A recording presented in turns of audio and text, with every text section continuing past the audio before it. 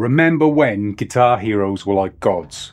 Guys like Eddie Van Halen, Slash, even Joe Satriani and Steve Vai, they inspired millions to pick up the guitar, but is that era over? Have guitar heroes died?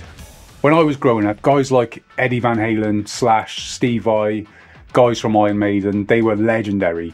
We didn't just listen to them, we idolised them. You know, had their posters on our walls, we copied their licks, and we had endless debates about who was the greatest. But when I talk to younger players now, I just don't see that same passion. There's something missing. Now, of course, we have incredible players today, like, you know, Tosin Abasi, Tim Henson, Pliny. They're insanely talented, and obviously I've got a lot of respect for what they do, but do they have the same status? I don't see people talking about them with the same sort of reverence.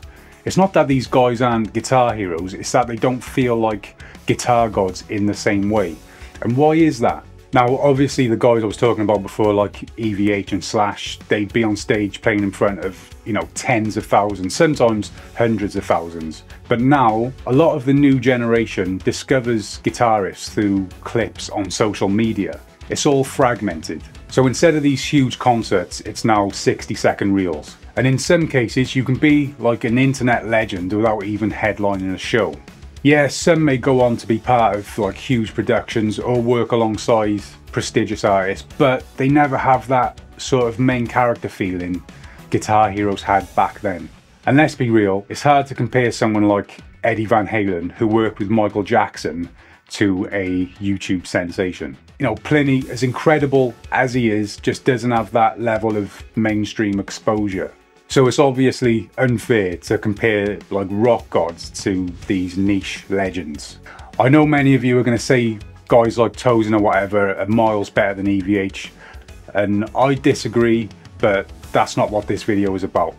What I'm saying is, due to the current climate of guitar heroes nowadays, mostly residing in this sort of parallel underground setting to mainstream music, where the average person has no idea who they are, does that prevent them from being considered as guitar heroes?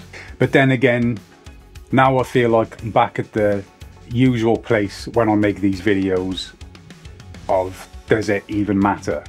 At the end of the day, guitar heroes might not look the same, but maybe that's a good thing. You know, we're in a new era, one where you don't need to sell out stadiums to influence thousands of players.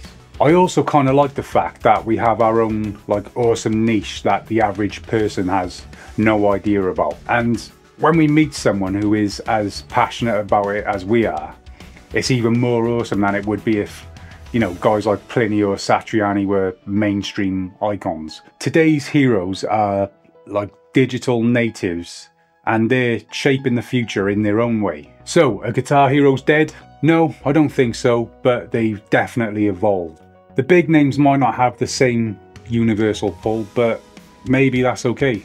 Maybe it's time we redefine what a guitar hero really is.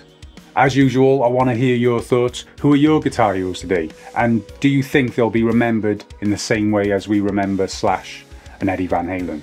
Drop a comment and let's keep this conversation going. Don't forget to subscribe if you haven't already, and I'll see you in the next one. Thanks for watching.